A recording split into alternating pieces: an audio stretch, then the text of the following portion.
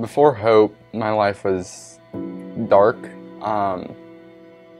There were a lot of problems going on with, me living with my mother. And I actually started going to church when I was living in Harrison with my mom, but I was kind of thrown out of the loop with that, with getting forced to move to my dad's.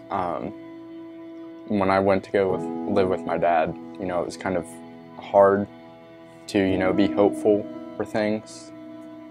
And, I always looked on the negative side of things, and I truly didn't hope for anything. Probably the biggest point where I decided to make a change for, the better,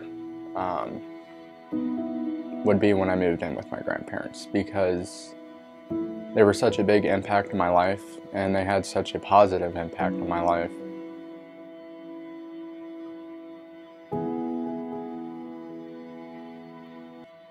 At first it was a little scary because it was something new to me. I wasn't used to having people around me that cared continuously. And I started going to church with them on Sundays here at Salem, and then I started to actually rekindle a relationship with Christ, and I started to actually, believe in a God. Get more comfortable with it, and I started to become more hopeful with my future and everything, with Christ and, just in general.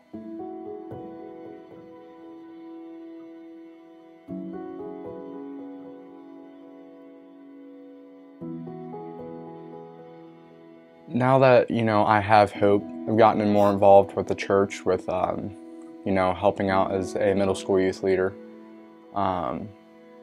It made things a lot better. Now that I have hope, it made things a lot more positive, and it gave me more of a positive outlook on stuff. So, with every challenge that I face in life, I go in with hope. I go in with a new sense of strength that I didn't have before. And it makes going through those things a lot easier than previously when I had no hope. Hello, my name is Jaden. My life is different now because I found hope.